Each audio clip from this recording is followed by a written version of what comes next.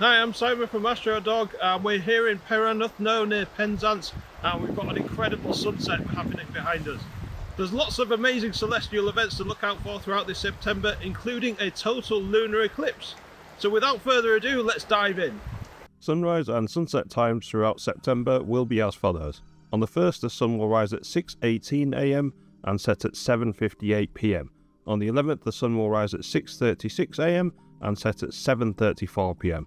On the 21st, the sun will rise at 6:53 AM and set at 7:10 PM, and on the 30th, the sun will rise at 7:09 AM and set at 6:48 PM. Moon phases now. The moon reached first quarter on the 31st of August and will start the month of September as a waxing gibbous. Full moon will be on the 7th, last quarter will be on the 14th, new moon will be on the 21st, and first quarter will be on the 29th. As usual, the moon will be paying some close visits to other celestial objects this month, and these meetings will be discussed in more detail in our highlights section. For all the aurora chasers, we are now truly within the aurora season, and the darker nights of September mean it will be much easier to spot the northern lights. Historical research also shows that the times around the equinoxes are more likely to show geomagnetic activity, and so due to the autumn equinox this month, there may be an increased chance of spotting the northern lights throughout the month of September too. Let's all keep our fingers crossed for more great displays, and if you would like to be kept in the loop with regular updates and alerts for possible aurora displays, please follow our Facebook page.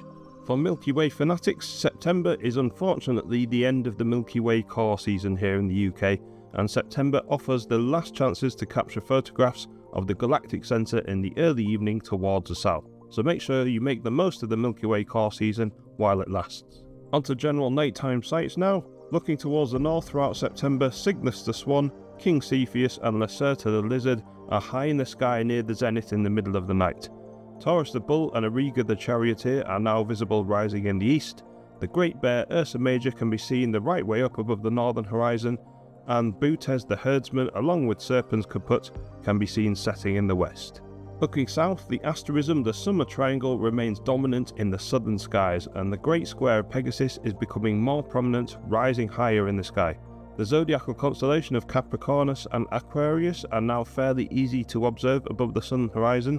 The sea monster Cetus is rising in the east with Pisces and Aries easily visible above, and towards the west, Libra and Scorpius have now disappeared from view, with the serpent bearer Ophiuchus and the archer Sagittarius following behind. General bright planet viewing now. The observing window for planet Jupiter is getting better throughout September, and as the month progresses, Jupiter will become much easier to spot as it continues to rise higher and move away from the sun. Jupiter remains in Gemini throughout September. Evening planet Mars is unfortunately too close to the sun to be observable this September, and will remain so for quite a while to come. Mars remains in Virgo this month.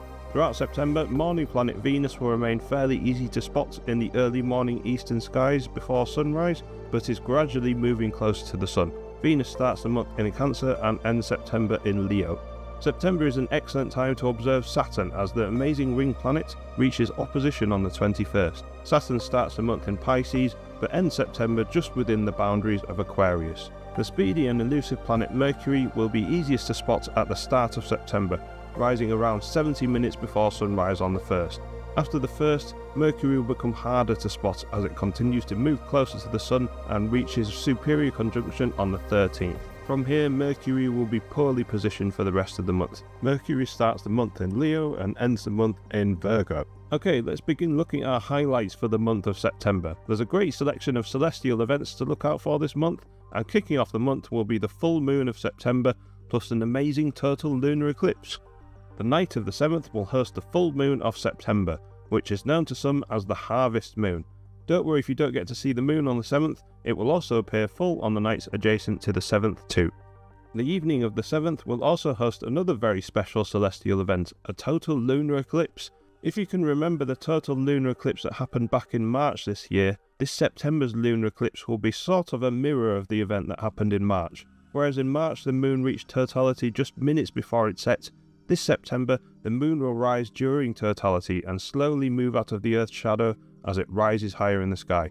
On this night the moon will rise at around 7:41 PM, and at this moment the moon will be completely covered by the Earth's umbral shadow and will appear much darker and red in colour than usual. Totality will end at 7:53 p.m, and from this moment the moon will slowly move out of the Earth's shadow and become brighter as it rises higher in the sky. The eclipse will end at roughly 8:57 p.m. A clear view of the eastern horizon will be necessary to view this lunar eclipse, and a pair of binoculars or a telescope may help you locate the moon as it rises. As the moon will appear much darker when it is rising, it may be quite hard to spot as it begins to peak above the horizon, so be prepared for a challenge. We can't wait for this special event, and we recommend you all head out to witness it too.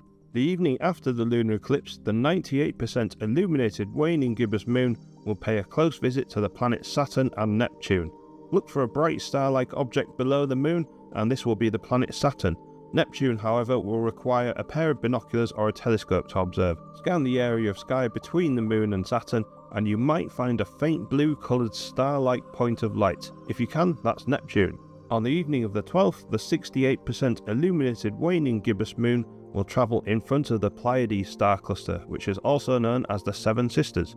This occultation will occur just as the moon has risen, so a clear view toward the eastern horizon will be required to view this event, and a pair of binoculars or a telescope will help too. On the morning of the 16th, the 31% illuminated waning crescent moon would appear close by to the bright gas giant planet Jupiter. Look towards the east in the early morning hours to observe this pairing. On the morning of the 19th, the 7% illuminated waning crescent moon will appear close by to the super bright planet Venus and the bright star Regulus of Leo. Look towards the eastern horizon in the early morning to view this meeting. Later on in the same day, during full daylight, the 5% illuminated waning crescent moon will travel in front of Venus, blocking it from view. As this occultation will occur during daytime, this will require the aid of a pair of binoculars or a telescope to observe. The moon will begin to travel in front of Venus at roughly 12:45 p.m, and the occultation will end at around 2:11 p.m. On the morning of the 21st, the ring planet Saturn reaches what is known as opposition. An opposition is an event that occurs when a planet is in alignment with the Sun and Earth, with the planets on the opposite side of the Earth compared to the Sun. During this time, a planet will appear larger and brighter than at any other time of the year. This means that the night of the 20th and the nights surrounding the 20th may possibly be the best time of year to observe and/or capture images of the amazing planet Saturn. On the 21st of September, the moon will reach its new phase, leaving the skies free from natural light pollution. This means the nights on and around the 21st will be ideal for viewing faint objects in the night sky and/or taking photographs of the night sky. The day of the 22nd of September will be the Northern Hemisphere's autumn equinox. On this day, the sun will rise exactly to the east and set exactly in the west, and every country on Earth will experience roughly the same amount of daytime and nighttime. The autumn equinox marks the astronomical change of season from summer to autumn, and from this moment onwards, every following day until the spring equinox next March, nighttime will be longer than daytime. On the morning of the 23rd, the distant planet Neptune reaches opposition. This means that the night of the 22nd and the nights surrounding the 22nd may possibly be the best time of year to observe and/or capture images of the amazing planet Neptune.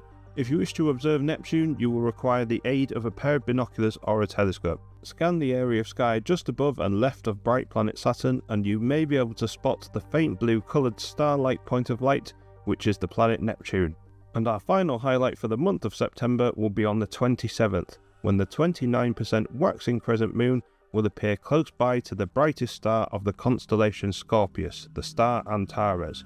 This will be a tough pairing to spot in the bright evening twilight, requiring a pair of binoculars and a clear view of the southwestern horizon just after sunset. So as you can see, there's lots of amazing events to look out for throughout this September, and we hope you get to enjoy some of them when you're out under the night skies. If you enjoyed this video, make sure to press the like button, subscribe to our YouTube channel, and leave us a comment in the comment section. And as always, if you head out to enjoy the night sky at any point in the near future, we wish you good luck and clear skies.